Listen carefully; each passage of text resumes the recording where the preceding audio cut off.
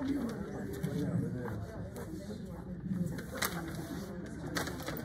afternoon, everybody. Thank you for coming. This is, the continuation of the series that I guess, Amy, you started this. It was actually Jane Stein started. Oh, did she? Yeah. Okay, great, because she did the first one. That's Yeah, right. yeah. Well, I've been asked to do my story. But my story is really long, so this is a slice of my story today.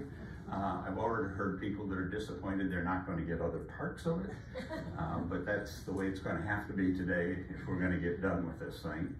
And the slice of it today that I'm going to focus on is my professional career, which was also about equally interesting to my personal life through those years. So it's going to focus, as it says there, on hospital birthing in the United States, 1880 to the present, specifically the neonatal intensive care unit, LDR, the LDRP rooms in obstetrics, and how those transitions happened, and what my role, my story was within those transitions. So that is, and I will leave the lights up. This is nap time, so feel free if you need to. That's fine, I understand. I'm used to talking to physicians. You don't have to turn your cell phones off. Nothing bothers me. Don't anybody keel over. That would stop things. But otherwise, we just keep rolling, and we'll get through this in roughly an hour. So let me do a little quick, let me see how yeah, this still works nice. As an introduction, I want to ask who in the room is or was involved in healthcare. We got quite a few. All right, great. Got some nurses, any doctors here today? No doctor in the house? Okay, try and stay upright. But I'd rather have a nurse care for me if I keel over than a doctor. We'll say that since it's not here. And I appreciate that. Okay, now another question for you. How many in this room have given birth before 1980? Anybody in here that's given birth since 1980? Anybody who has been with their children or grandchildren when they gave birth since 1980? Got a few over here, okay, all right. Well, I think you're gonna kind of feel comfortable with some of this that's coming up, and might answer a few questions that you've had. I'm gonna start with a disclaimer, because I've been blessed personally in the things that I've accomplished in my lifetime and that I'm gonna talk about here today. But don't take it as if I did this stuff by myself. It would be impossible, number one. But number two, I had some of the finest physicians and nurses, caregivers of all types that also helped consult with and guide me through the things that I accomplished in my professional life. And I just want that understood up front. There's nothing here that I did solo. I had tremendous resources from Abbott and Ross Laboratories, as well as others. I certainly had the support of my wife, Sally. You all probably know her and know that she was able to keep things copacetic at home while I flew for more than 5 million miles to different places to work with the hospitals and to do the writings. I've got some books that I've written up here on the table afterwards if you're wanting to look at anything. And I was specifically protected by the Lord, who kept exotic diseases, coups, truly evil people, snakes, and many airline mishaps from killing me along the way. So technically, I shouldn't be here today, but the Lord was watching over me in many cases, and so I managed my way through that with Sally's support. We each have a path in life. The people that live here at Rolling Green Village are spectacular. I love listening to the paths that they've had in life. And this is just a little bit about mine. Start at the beginning. It's goes way back. I was born, this is what I tell my grandchildren when they ask me, how old are you, Papa? And I say, I was born in the first half of the last century in a previous millennium. And they have to figure it out. You guys don't have to. I'm going to tell you it was 1946. That was the front edge of the baby boom, as you all know. So that influenced me, and it influenced the things that I did in my career. There wasn't any TV, there were no computers, and the band at practice had only one note, so it was easy to play things. I grew up in Cleveland and Miami, so two ends, not in the middle now. My early teenage jobs included sledgehammering concrete reinforced slabs at age 11 for 6 weeks. I was issued a pair of gloves and a sledgehammer, and I pounded on those suckers for 6 weeks to break them down into small chunks so they could be hauled away. What I didn't know at the time was this is work they normally give to prisoners, and secondly, I didn't know how strong I was becoming as I was doing this. I just did it every day for whatever, 7 or 8 hours a day. I pounded on cement. And I went back to school in 7th grade as a kid stronger than most of the teachers. And that was impressive to me, and I had no idea it was going to happen. Third, catching and selling poisonous snakes, mostly water moccasins at age 12. At age 13, I worked for the mafia collecting money. I had some interesting jobs. That work I did mostly in the middle of the night from about 2 to 4 a.m. Hot dog vendor at age 14, learned to work with people. I was a lifeguard and a swim club manager from 15 to 19 in my summer times. My first medical job was as a respiratory therapist. It was called oxygen therapy then, at the Cleveland Clinic. And don't ask why they let a 20-year-old have that job. So that was kind of a collection of a variety of things that I did. I was raised as a free-range child, mostly my father's responsibility.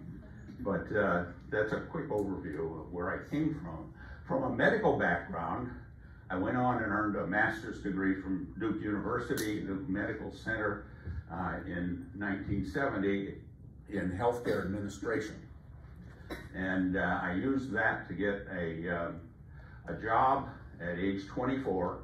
I was hired by a hospital consulting firm rather than going and administering a hospital. I did a lot of that in the 2 years that I was at Duke, including being the night administrator at Duke University Medical Center, which led to a number of very interesting situations.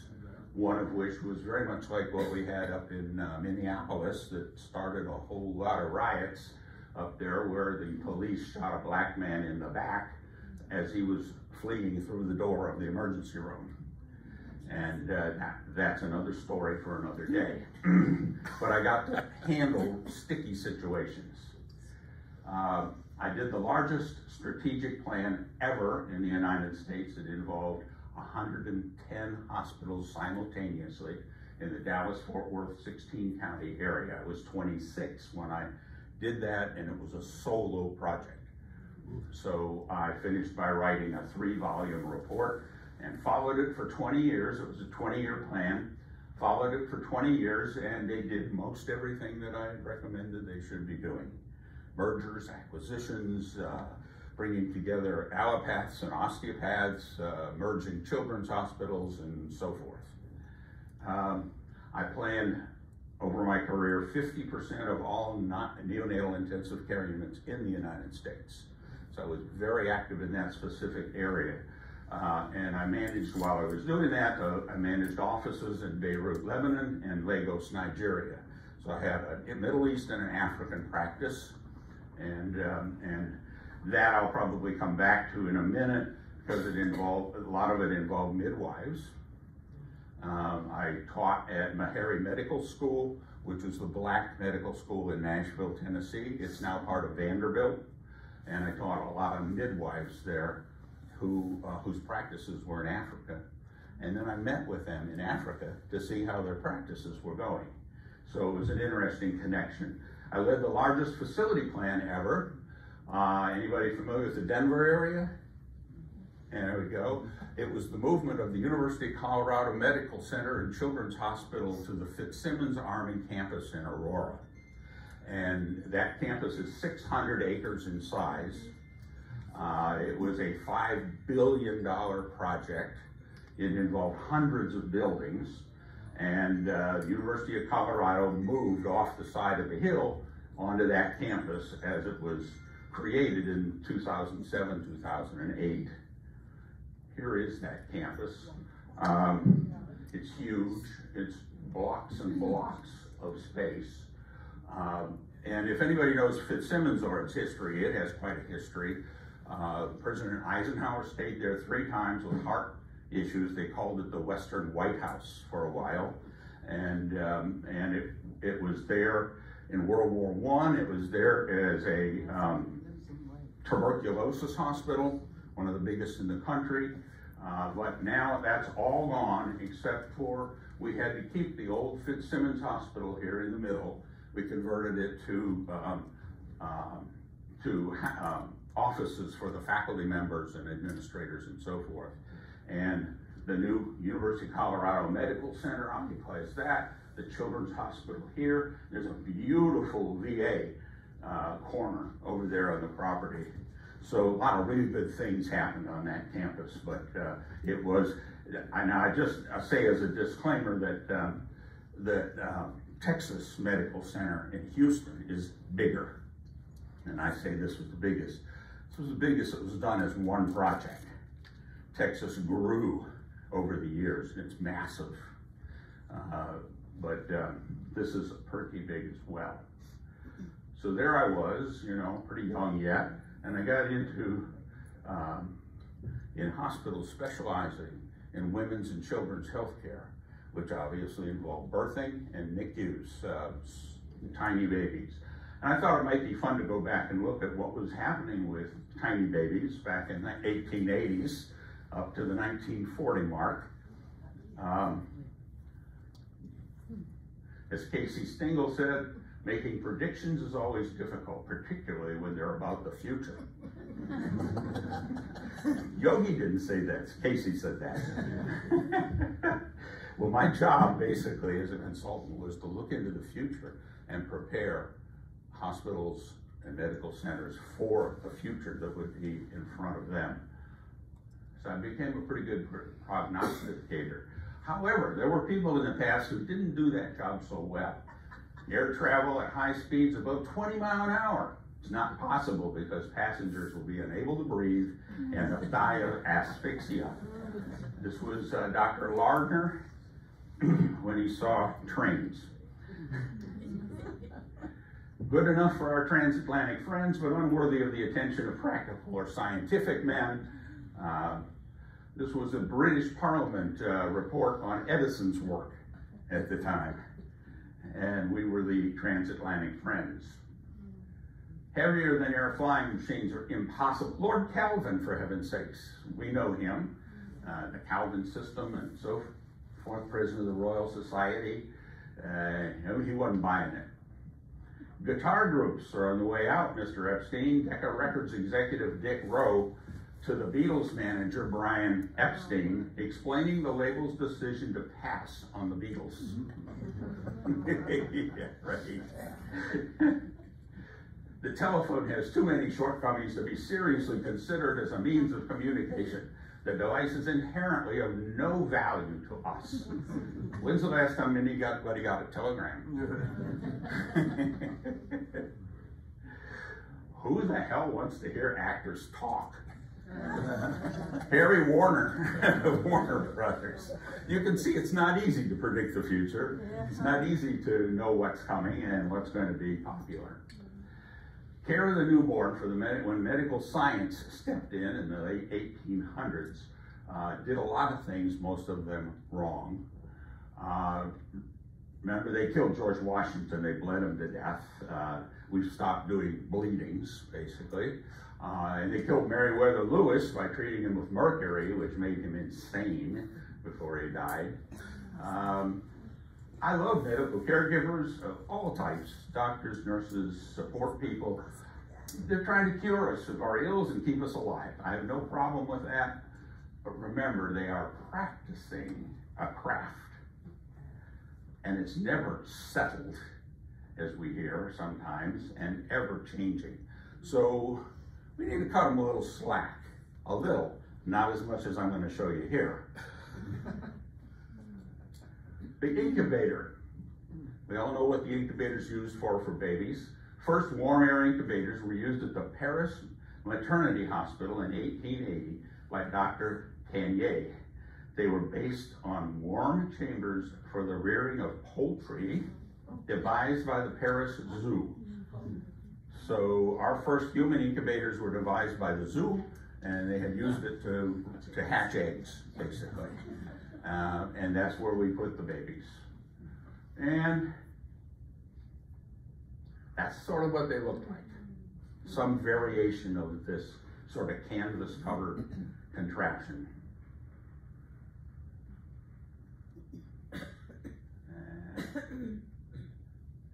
And you might ask yourself, okay, Don, how do we transition from incubators and babies to an amusement park? Was it science or was it a sideshow? Martin Cooney exhibited the Tanier incubator at the World Exposition in Berlin in 1896. Here's the killer. They were called child hatcheries, of course. They came from the poultry. Cooney brought 6 weaklings from the public section of the Berlin's Charity Hospital, and he set up an exhibit at the park between the Congo village and the Tyrolean yogurt. So how much respect did we have for the newborns, for these tiny babies? Well, there was a reason for that. 90 to 95% of them died. They didn't survive.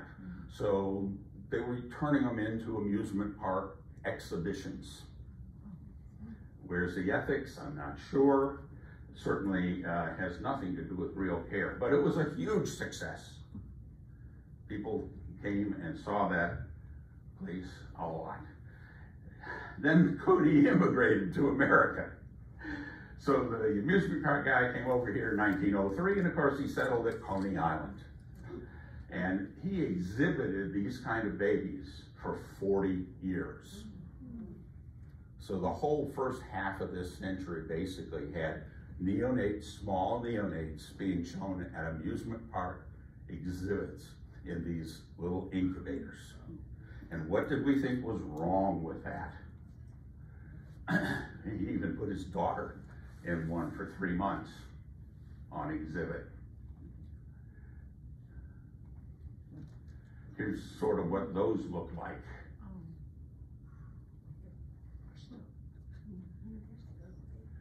Oh, they got celebrity endorsements too. Can't hurt, can it? Archibald Leach. You all remember Archibald Leach. Who knows who Archibald Leach is? Cary Grant. Cary Grant. Very good. They renamed him in Hollywood. Archibald Leach apparently was not going to be an attractive name. You remember Cary, and he was actually a barker at the trying to attract people to that newborn exhibit on Coney Island. We all have to start somewhere. And out of all of this came a medical universal truism. The 2 general requirements in the case of premature infants are the maintenance of body heat and proper nourishment. Duh. What is it you do with a baby when you take it home? Make sure it's warm and fed, right? What differentiates what you do with any baby, or even with another fellow human being?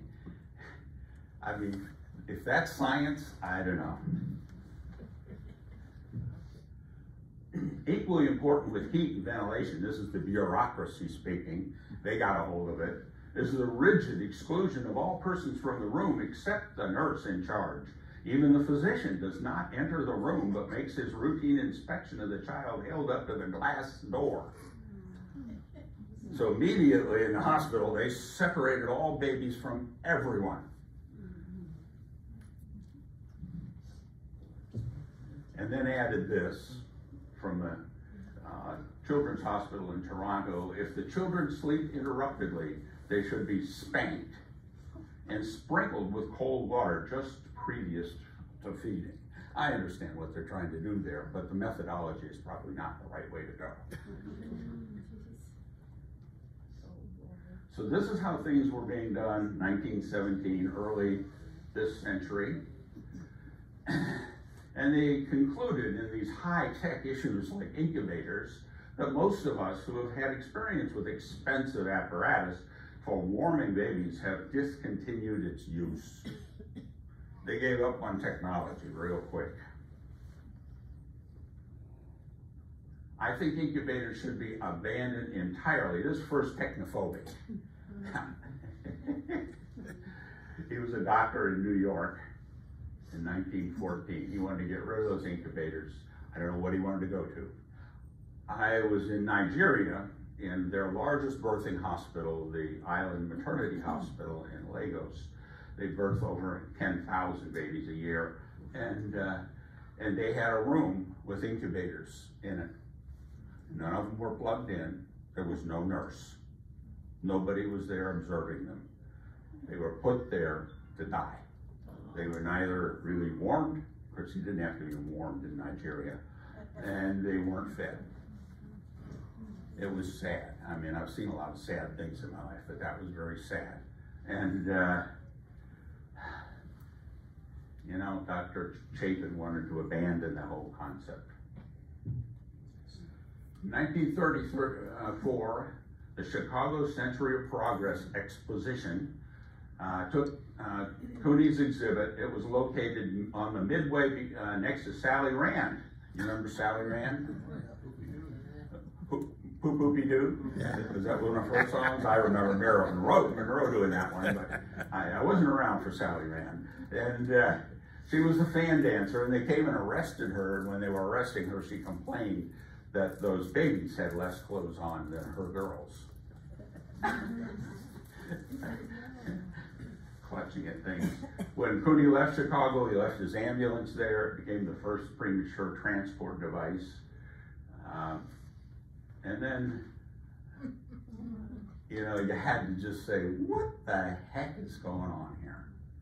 How, you know, are we really thinking about this? Are we really doing the kinds of things we should be doing for these babies? And so forth. Sorry, I'm going to take a slug of water here.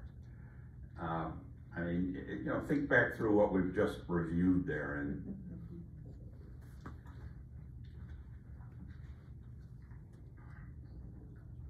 some of the things today that are going on, we say, what? Well, back then they had their share.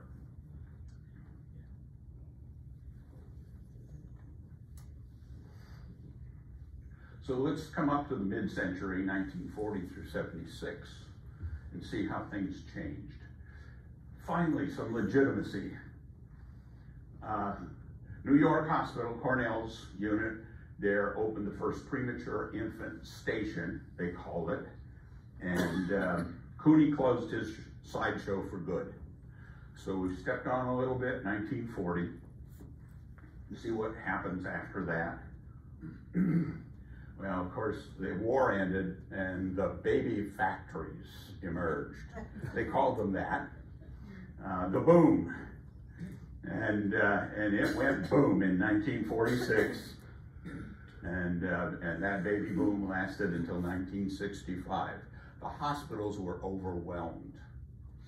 They couldn't do much in the way of advancing medicine. They were just up to their neck in children and babies. The wards were filled. And these signs went up. You'll remember these signs. You probably went to visit somebody in a maternity ward in a hospital, and on a stanchion in the middle of the corridor was one of these signs: do not disturb babies or with mothers. The signs were about this big, and the nurse in charge administrated that with an iron fist. Nobody got on the maternity floor when that sign was out. Not the father, nobody. And she controlled everything that came and went on that floor, including when the babies went to the mothers and when they were brought back to the nursery. I have one of these in a storage unit someplace. So at least the doctor was allowed inside the glass by then. The father was left outside like a prison telephone out there, always asking, which one of those is mine? And they'd check the bracelet on the little kid and try and figure out if that was the right Simmons baby or not, because there was very likely going to be more than one with the same last name in the nursery. Those nurseries were jammed, and they used to have accidents where the wrong baby went home with the wrong parents. Post-World War II, and I have to bring up the government again here, they passed a lot of legislation post-World War II.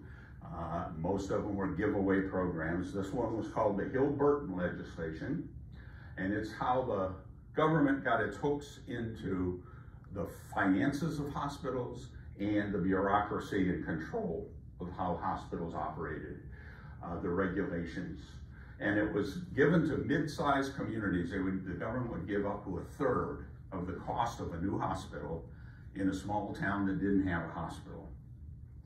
But along with that 1/3 of money came a potload of government regulations. And those regulations, which were supposed to be temporary, 6 to 7 years, became in perpetuity by our government. So we still live with the same regulations that were in the Hill-Burton Act from back in the late 40s, early 50s. And I fought those regulations for years because a lot of them made no sense at all.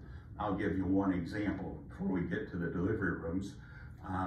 Delivery rooms, which were cold environments, the reason they was because the regulations in Hill-Burton said they had to meet operating room standards.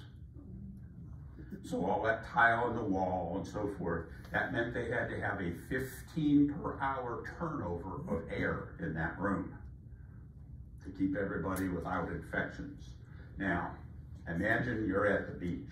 And it's not a nice day at the beach, but you do want to get in the water, and you do, and you find out, hey, the water feels pretty good.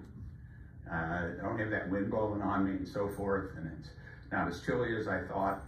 But then you have to get out of the water and go, how do you feel when you walk out of that water into a chilly breeze at the beach? And what are you screaming for first? A towel. Somebody bring me a towel, this is horrible, right? Imagine a baby being born out of a warm body and the womb wet into a 15 turnover air exchange of a operating room. Can you imagine that's an environment that if they could only talk? Bring me a blanket. Why am I here? I was really comfortable in that womb. It was shocking to the babies. And yet, it was bureaucracy. We had a regulation about that. We don't know why we had that regulation. I tried to find out. Nobody could actually explain it other than it was the same as operating room standards, even though not a lot of surgery was going on in those rooms. And the surgery that was relatively minor. I know not to the woman, but minor compared to other surgeries. They tied it to the Medicare eventually and Social Security programs, and it went on, and is still going on. And my job became to question these things, to say, why are we doing these things the way we're doing them? And the answer was always the same, because we always have. Because it's in the book there, the regulation book. Even got that response from the fire department, where they wanted to put sprinklers in the neonatal special care units.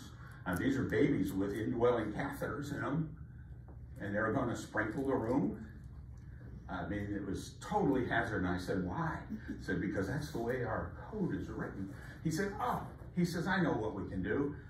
we'll put powder in the sprinkling system. And I said, so the babies that are on respirators, who cannot be moved, are going to inhale powder from the ceiling? And he was like, yeah. He says, we'll go to the legislator and get them to change the rules. And then I'll work with you. And that's the kind of stonewalls I hit with all of this. And there I am, 1970, my first day on the job, I think. I was hired by two very southern gentlemen of slightly older years who saw me on day one with a brand new powder pink, this is darker than it really was, double-breasted pinstripe suit. I might as well have gone back working for the mafia. I'm sure it terrorized these two gentlemen, and one of them was so polite about it, they didn't make a big deal. He sidled up next to me and he says, Don, he says, if you're gonna wear that suit, he said, you really ought to take the tag off of it.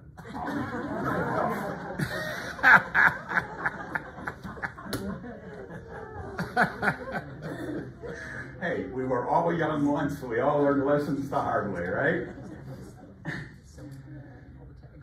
I started taking pictures as I made the rounds in different hospitals of things. This was a NICU in the 1970s. Took this picture. Who in the medical or anybody knows what this is? Nobody? That's an oxygen outlet from the wall that somebody put a splitter on. You know, we use those for electricity at home and so forth. But then somebody else put a splitter on it, and yet somebody else put a splitter on it to the point where the oxygen system just shut down and said, I'm going to do this. You got too much going out, and I don't have enough coming in. That's the kind of situation I was running into in the NICUs. The science and the technology was outflanking the facilities very quickly, very quickly. And those became the problems that had to be solved.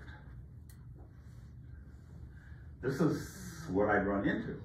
There's a baby in there somewhere, tubes and bags and you name it, all around it.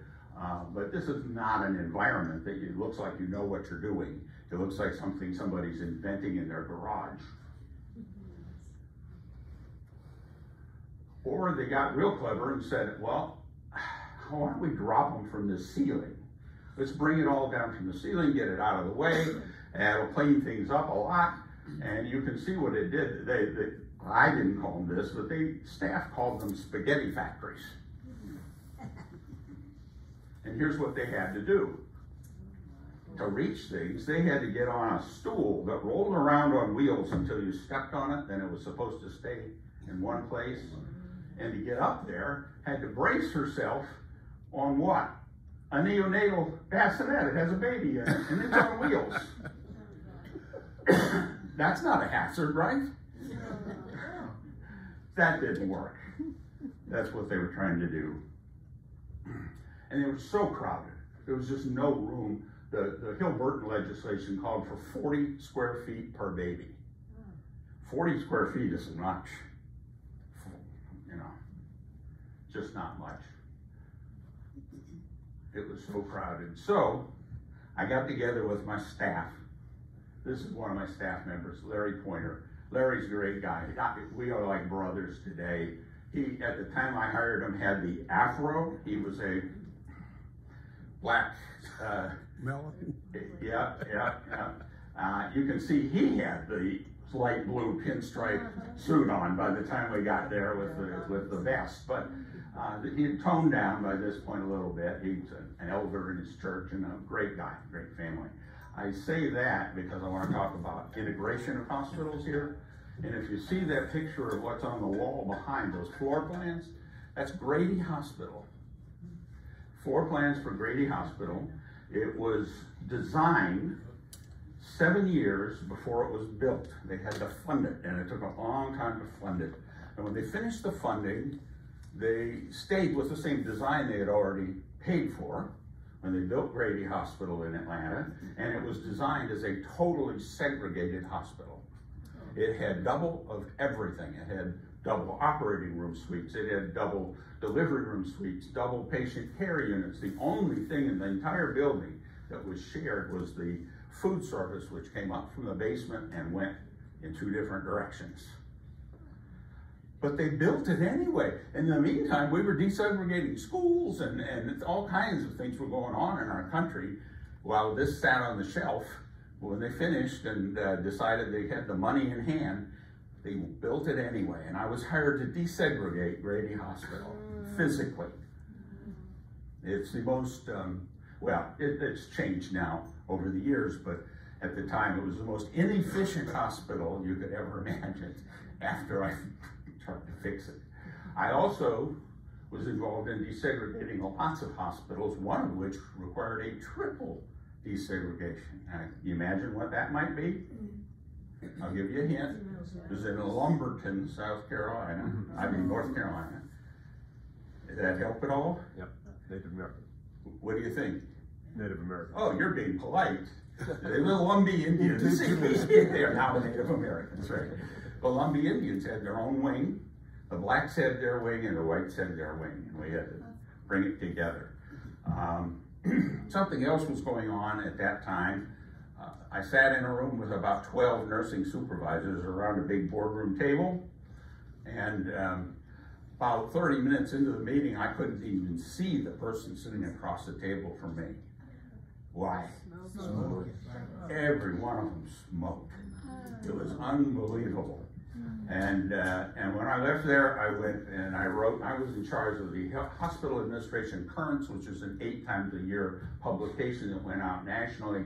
And I got to pick the topics and the writers and so forth. And I wrote a column in there on smoking in hospitals. And the letter here was signed by Joe Califano. Anybody remember him? He was the Secretary of Health, Education and Welfare at the time, and he saw it. And he wrote to my boss and thanked us for having written that article, which was kind of cool. Joseph Califano. Oops, missed one. So my team went off, and Wally T. Prosser, an architect, and I created a way to change all the spaghetti, to get control of all the gases, the oxygen, the suction, the medical air, sometimes nitrous oxide, all of the electrical outlets, and get them in the places they needed to be. And we created what we called the Neonatal Service Shelf System. And we actually patented that. He and I we own a patent on it, never made a nickel on it. Well, $1, we got $1 for it. I kept it, I didn't give him half $1.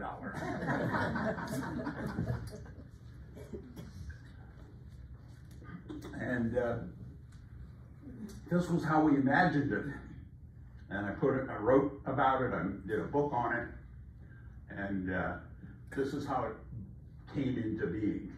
And you can see it under construction, and then you can see one when it was finished, and how different that is than the way they were functioning prior to this. Today, every NICU in the country has some variation of that shelf in it to help serve the babies and the caregivers. And man, did they need electrical power. Sick babies are, in my opinion, one of 2 sickest people in the hospital. The other is a burn patient, because their multiple organ systems are giving out. And no other patients have as much, I'm going to exclude a car accident victim that's, torn from top to bottom, but mostly the sick babies are in that category. This was a unit in the University of Cincinnati Children's Hospital. Paul Perlstein was the NICU director down there, and it was a very modern looking one. He really got into computers and such, and computers were really coming into the caregiving practice as well. 24-hour data, even controlled the heat on the incubators. And Paul became a friend. What I didn't know was going to happen was Paul, he also volunteered time at the Cincinnati Zoo to help them with babies' animals. And he sucked me into that, played a very bad game on me the first time, and had me walk through a door into the face of a bunch of Bengal tigers. It scared the willies out of me. I tell you, they had a hoot about it. But I worked with Paul there at Cincinnati Zoo on a number of projects. In fact, it ended up I ended up working with zoos all over. Worked with Jungle Jack Hannup in Columbus on gorillas and nurseries for gorillas. I'll just tell you one thing about nurseries for gorillas. Don't plant them with a wall switch where we normally put wall switches. They are very active. They aren't like our babies that we put in bassinets. They're up running around, and they found that wall switch and thought it was the greatest toy ever. It was on and off and on and off, and the nurses said, "You can't live with this." So one of my mistakes. Jeff Pomerantz, also a friend. I put this in here for the engineers, just for them. The rest of you don't have to read it, because it has the word basic on it for the language system they were using in the Tandy Models 100 and 102 laptops. Okay, that one engineer is impressed. So this was the neonatal service shelf system, and it went into effect in every NICU in the country eventually, and it really helped clear things up. It was just a better workshop for the nurses and doctors. And that's what my goal was, give them a workshop that works. But here's what happened to the neonates over that period of time. In 1917, a 3-pound or less baby had a less than 10% chance of survival. That's why they were using them in the amusement parks and so forth. It was just something to be tossed away. We weren't going to save it anyway. And it's sad. By 1970, we spiffed up those NICUs and so forth, and the mortality rate dropped where it was a 50-50 chance they'd survive. And by year 2000, it was a 10 to 15% chance they would survive. I mean, they would die, not survive. It flipped completely over that period of time. And it did for a combination of things, and I got to play a little role in that as well along the way. The average length of stay went way up from 7 days to 30 because we were saving the babies. But it took a lot longer to get them able to go home. And I pushed the square footage up from 40 from the regulations to 120. They've since gone to 150. I don't disagree with that, but I think it reaches a point where the nurses are too far separated from one another. They can't assist each other enough. And I made a big issue about that. Nobody paid attention. But the support space as well went way up, and that was needed. So 76 to present, I'm going to shift to LDR and LDRP rooms here. Good, enough time I think to do this. The problem, as I saw it as a puzzle solver in the mid-70s, was that the way hospitals functioned for women and birth was they had multi-bed labor rooms. They had operating room, we talked about light delivery rooms. They had multi-bed recovery rooms, and what I mean here is there was no privacy. Fathers were often not involved, not allowed to come in to any of these places. And then they went to a postpartum ward, which was mostly semi-private postpartum rooms. It was a heck of a progress from labor to postpartum and going home. Length of stay was about 5 days at that point. It had been reduced from 7 days when my mother birthed me in 1946. And the nursery supervisor took charge of the baby and dictated when and how long that baby could be with the mother each day. Now, imagine these baby boom women who are now starting to give birth. Remember them? Were they good cooperative citizens? Did they like the government? Did they like what was going on in our country? Or do you remember other things? Well, the other things took over, and they said that they didn't want to be a part of this institutional birthing. It was an assembly line institutional birth with a sergeant major in the nursery, and they couldn't see their husbands, and they just said, we've had it with hospitals, we're going home. So I sat and met with lots of these women. We meet in the evening in some bank's conference room. We sit on the floor in circles with our legs crossed. You can picture it, right? Probably some of you have been there. Some of them were breastfeeding, some had little kids running around. And we talk about, what's the problem? How come? And I had women that said, I'll never have another baby if I have to have it in a hospital. And I thought, that's a shame. And so I asked them what the problem, what was the barrier? And the barrier was the institutionalization. They weren't sick. They didn't feel sick, but the hospital treated them like they were sick patients when they were admitted. So I started thinking, well, how do we get a grasp on that? The forces at work were fourfold. There was science, which was just growing in leaps and bounds.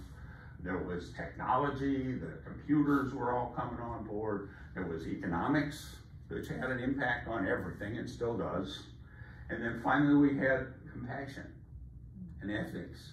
And the question was, which of these quadrants wins?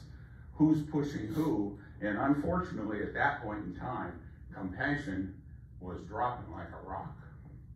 And these other things were taking over, and these women said, nope, not on our watch. That's not going to happen. So they started exploring all kinds of other births. And I said, what if the hospital, where we all know there's safety backup, what if the hospital could give you most of what you're looking for? Well, that was what they call a paradigm flip for the hospital to think that way and to do that. But I said to myself, here I am, just turning 30, mid-70s, but I was a part of all the worlds that needed to have input to solve this problem. I was born in that first ripple of the baby boom. I was culturally in sync with the women. I was working with hospitals and trying to improve their workshop for mainstream medicine. I had specialty planning skills in OB and pediatrics, having both invented and patented the neonatal shelf as well as written books on perinatal pediatric care facilities. I had in-depth knowledge of childbirth, both from institutional perspective and midwifery perspective, because I had been working with Meharry and working in Africa with the midwives. I had experience working with all levels of power brokers, both in and out of medicine, so nobody was intimidating me.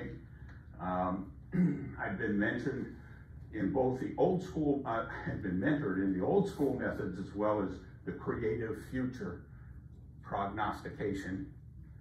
So I understood both of those. I had too much self-confidence. I'll just say that right up front for my own good. But maybe just enough to tackle a near impossible situation. I had done that in prior successes. That Texas project, which was enormous, 110 hospitals, the remote international incidences that I was involved in, the near-death experiences, and some national recognition. And finally, I had a staff of exceptional people with sufficient annual budget to pursue any facility application I wanted to, as long as it had to do with obstetrics and pediatrics. I don't think anybody else had this background in the country. So it was that old question, if not me, then who? So I took off on this idea, and we wanted to get from here and from here at the Fesso ward. I had to chase a snake out of that ward when I was there, some kind of a viper, or no, what was it? I don't know. And there's no screens on the windows or anything, so anything can come in and go out as it chooses to. And here's a maternity home picture. This was one of the midwives that I met with in Tennessee, and I went over and visited her in her maternity home. And you see those windows upstairs on the inside. This is what it looked like. That was her bed for birthing. The windows are wide open. Anything can come in and out. And the sink is a little, it can be a little misguided. There was no hot water in that sink. So she just had cold running water. But she had running water, which was Not bad. It took determination. My heart was with the moms. My head understood the barriers that the caregivers, administrators, designer faced, and what they would be this paradigm change, flipping everything they do. And physicians and nurses were entrenched in those protocols, the procedures, the beliefs on caregiving and control. Administrators and architects and engineers were enslaved by the regulations and the codes. I had to change a lot of regulations and codes. It was not easy to do. Yet God put a vision in my head and gave me the resources and the context to accomplish it. I just stayed focused on a singular goal of creating a place within the safety of a hospital walls where a birthing woman could experience the greatest miracle of life and not be felt she was a sick patient. The vision, a room comfortable enough for labor, sufficient in size and technology for a safe birth, and home-like enough for a family recovery, private enough for baby and mother to stay together for postpartum care. They called it couplet care. Tom Barton helped a lot. He was the chairman of OBGYN at University of Cincinnati Medical Center, and he arranged, I asked, and he said yes, for me to meet with, in one meeting, perinatologists, neonatologists, OBs, peds, anesthesia, nurses from all disciplines, respiratory, even the housekeeper in the lab in this meeting. And I presented the vision or the model, and I had a certain expectation, but I was surprised when they said they wanted their highest risk mothers to be in that room. I thought it was going to be a low risk kind of situation. And they said no. They said it's the riskiest time in a mother's birthing experience to be moved from labor when they decide the labor's not working well to a delivery room down a hallway somewhere and assemble the team. And they said they want to be able to make that happen right there on that bed. So I went and talked to really expert doctors. I had a lot of experts at my disposal and got their opinion on the whole thing, and went back to work with my drawings and came up with a situation that I then wrote a book on called Alternatives for Obstetric Design.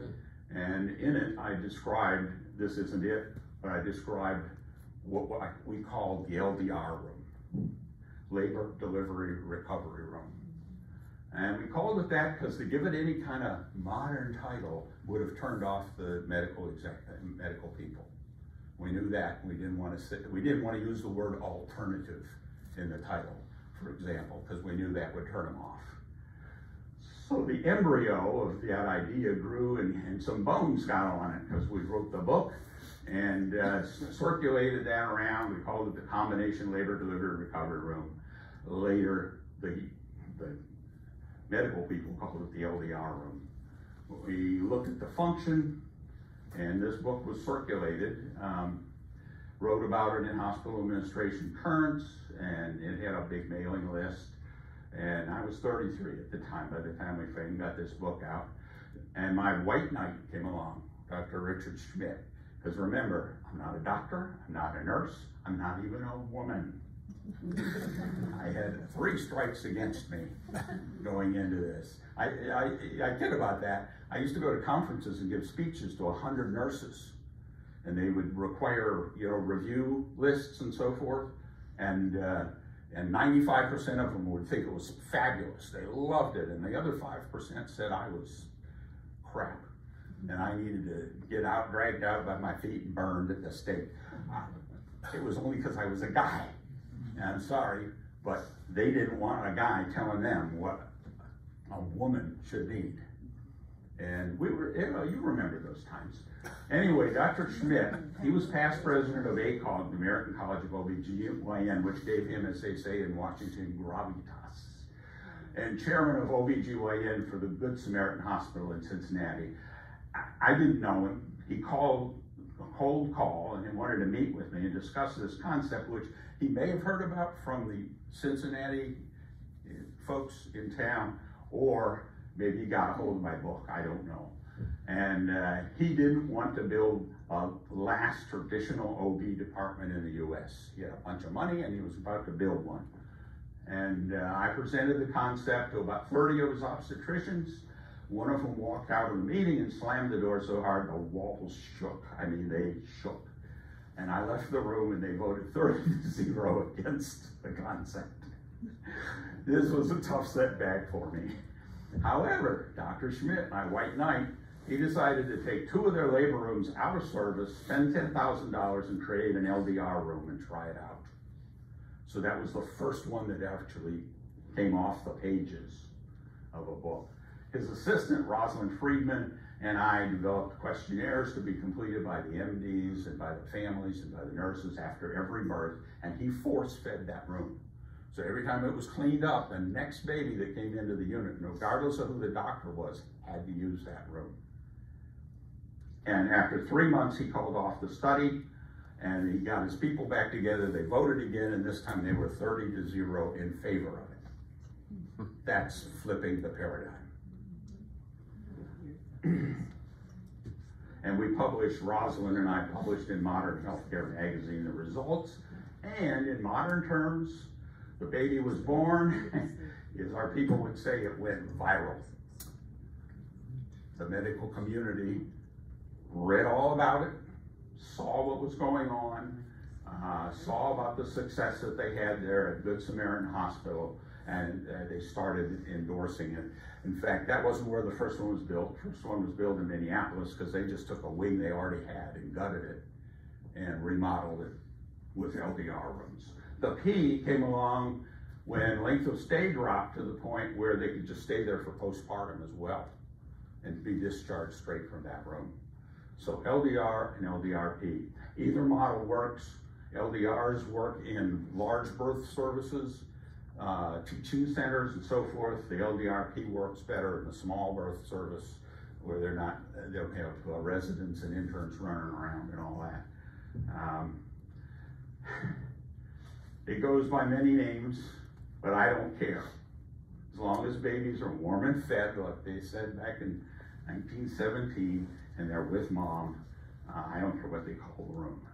But every obstetric unit in the country now has LDRs or LDRP rooms in their unit, and they compose the bulk of the unit. I've left out a lot of things. I left out, there's other ways to give birth. The La Boyer system, which is a water birth. I was involved with a number of units, especially out in Denver. They didn't have meetings, like prenatal meetings with moms and dads. They had prenatal encounter groups in Denver. And they wanted to do water births in the hospital, which is birthing underwater. And I don't have any problem with that. In fact, there's a lot of support for it. But they still need a place. And this is kind of what a typical LDR room would look like if there were a patient in that bed. With the high-tech stuff gets rolled out of a room, set up, the birth is complete, they have the light they need, and when the birth is over, all that stuff goes back in a room that is later reprocessed, and it becomes a recovery room and then a postpartum room, and the father is welcome at all times. Is not useful at all times. I did a study on that.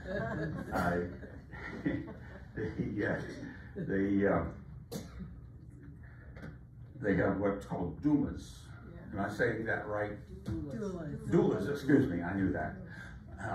That comes from living here and getting old. Basically they are trained women who help other women during birth. And of course we went through the whole stage where the father went to all the classes and everything and learned how to do it and so forth. My study determined that in fact, any woman, even one brought off the sidewalk in the street, was better at helping that mother at birth than the father.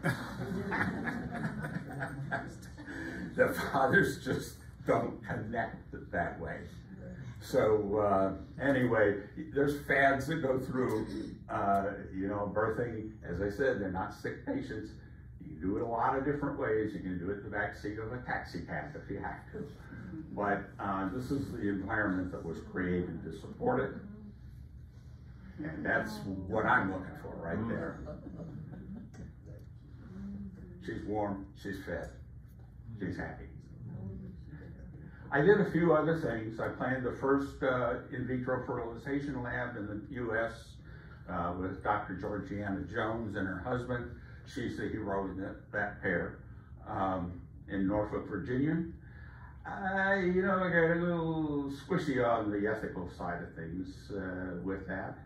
I worked with Dr. Robert Usher at the Royal Vic Hospital in Montreal, where we created the first light spectrum cure for bilirubinemia.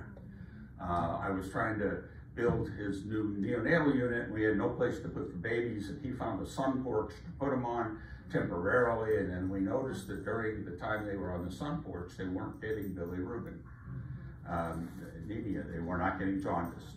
And said, what's changed here? Nothing except the sun.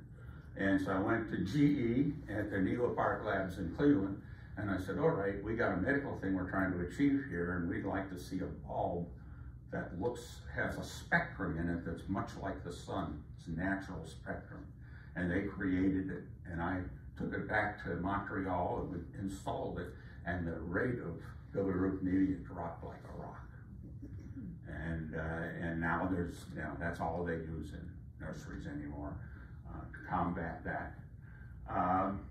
And I worked with Dr. Gary Benfield at Akron Children's Hospital to create the first parent overnight room. His problem, Gary was an amazing guy, he just died recently. He was an electrical engineer that was also a neonatologist, and he had a doctorate degree in psychology. And he really cared for his families and his patients. And his problem was that after they had kept a baby 15 to 30 days in the NICU, and the parents only got to see him through that little glass container and didn't hardly get to touch him and so forth, to announce, all right, your baby's tired, it can go home now, was a real problem for the parents. They were petrified. They would take the baby home, and the first night they would call and say, we're bringing the baby back to the hospital. This has gone wrong, that's gone wrong. Nothing had gone wrong. They just didn't know how to interpret it. And so I said, well, do you have a room near the NICU we could take and use? And I said, let's convert it to a hotel room. And let's let the parents take the baby there for the first night. So they're within touch of the neonatal unit. And it gave them the support. They didn't need the help. They just were afraid of being so far from the help. And they panicked. And a night or two in that room turned out to be a real financial boost for the hospital, because readmitting a patient is very expensive. And now every neonatal unit in the country has a parent overnight room or two near it somewhere, and use it that way. And that's thanks to Gary and his implementation. So what's next? I don't know. The boy A, he wrote a book, Birth Without Violence. He also died recently, not recently, but within the last 10 years. Underwater births, I don't know. Safety first. No risk births, no such thing. As I see the world screaming for safety everywhere, not just in hospitals, it seems to me that we're becoming far less safe. So we're doing something wrong.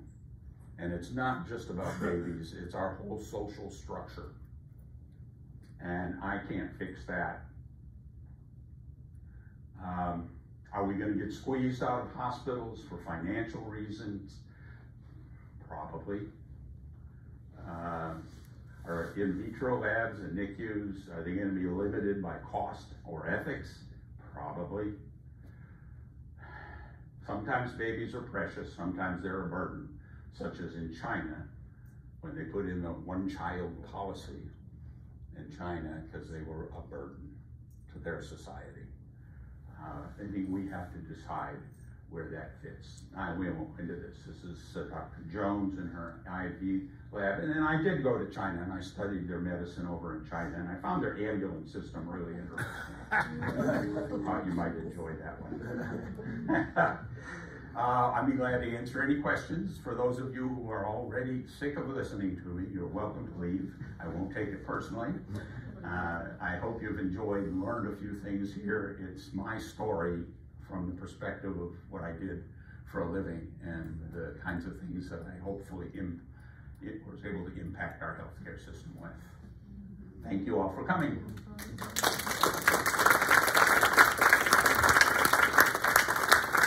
And I will, if there are any questions about anything, if anybody wants to stay and ask. Yes? How did you get paid? Oh, that's a wonderful question. You don't know how good that question is. How did I get paid? Well, when I worked for 10 years with Abbott and Ross Laboratories, I had a very unique job. The Ross Laboratories sold Similac infant formula, but they sold it to the public. They didn't sell it to the hospitals. They gave it away to the hospitals. They just wanted the contract for the hospital to accept it. The hospitals did not sell Similac. They gave it away to the patients and hoped that they would go home and then go to the retail store and buy Similac. So my department did not get paid for what we did. We went and consulted for free with hospitals in the hopes that they would think Ross Laboratories was a really nice place.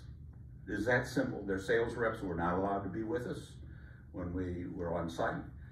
We kept as long an arm of professionalism as we could, but we literally, and if you look up here, I just brought in two of them, but this is a report on Orlando and East Central Florida's pediatric situation and a recommendation of them to build a pediatric hospital. We did that report for the Pediatric Society in that area, in Orlando area, and from that came the Arnold Palmer Children's Hospital in Orlando. We would do these kinds of studies in depth for free. And we hoped that, and they did, appreciate Ross Labs for doing that, so they could give away their formula for free. And so the answer to your question is, I got paid out of some kind of money that went around the corner and back into the retail store and back to Ross. It was marketing.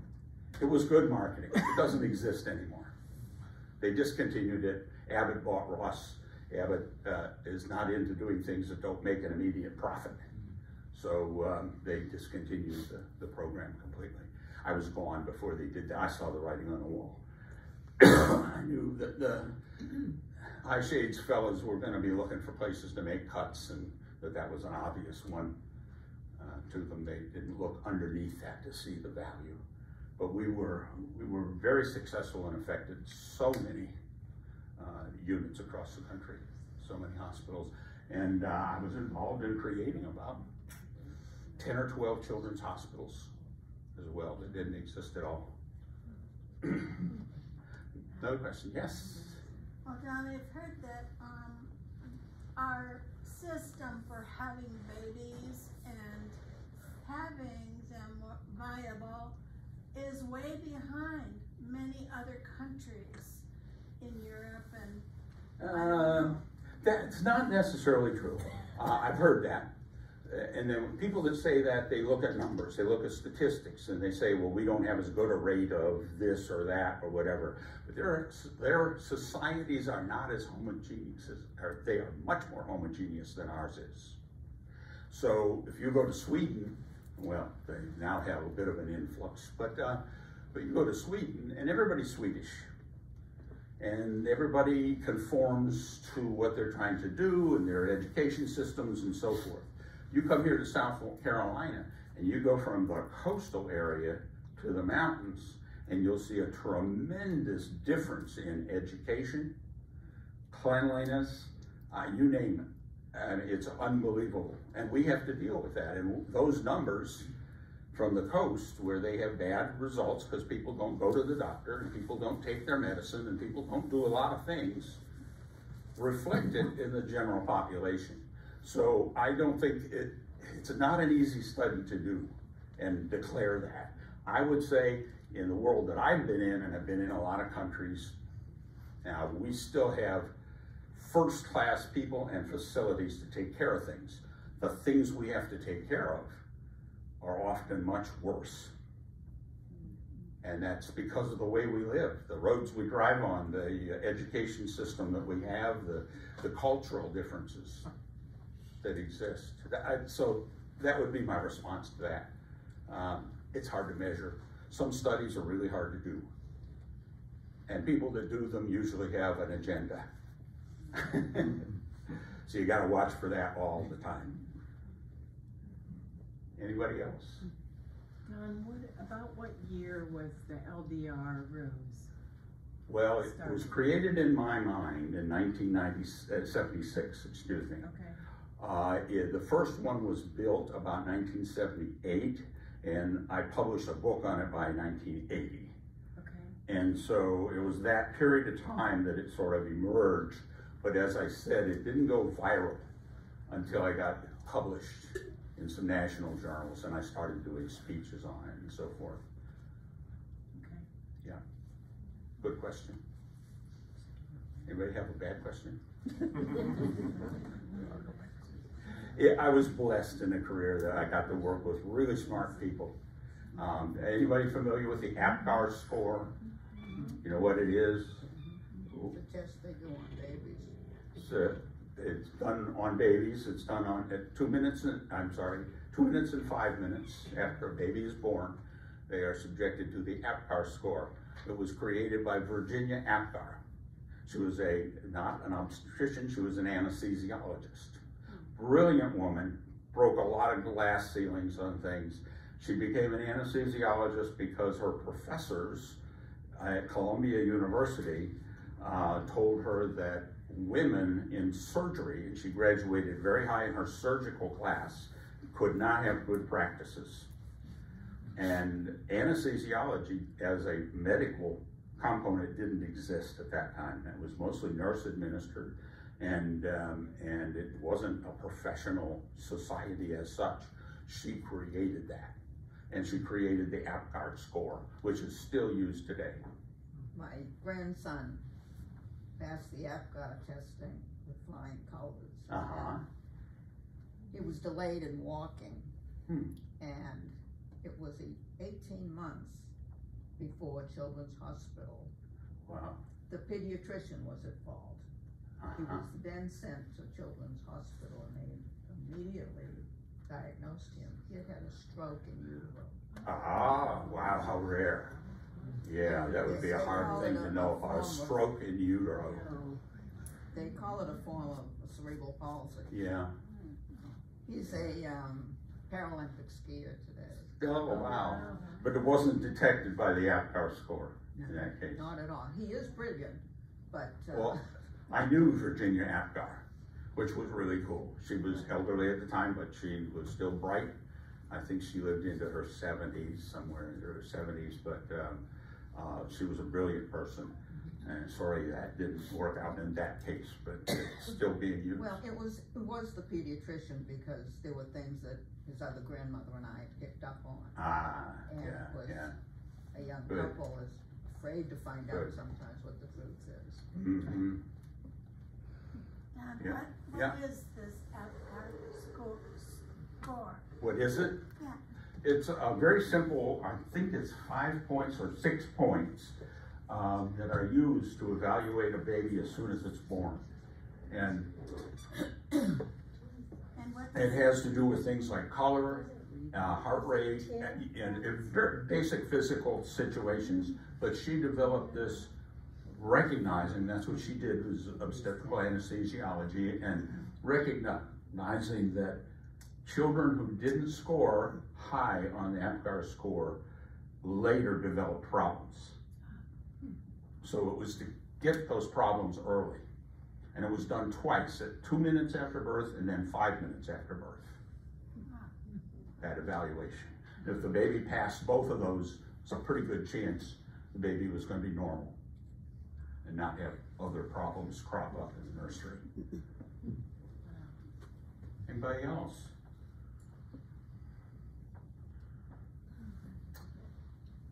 Well, nobody wants to know what I did with the mafia. Okay, all right. That's between you and me, and we don't need to talk about that. That's part 2 of your life story.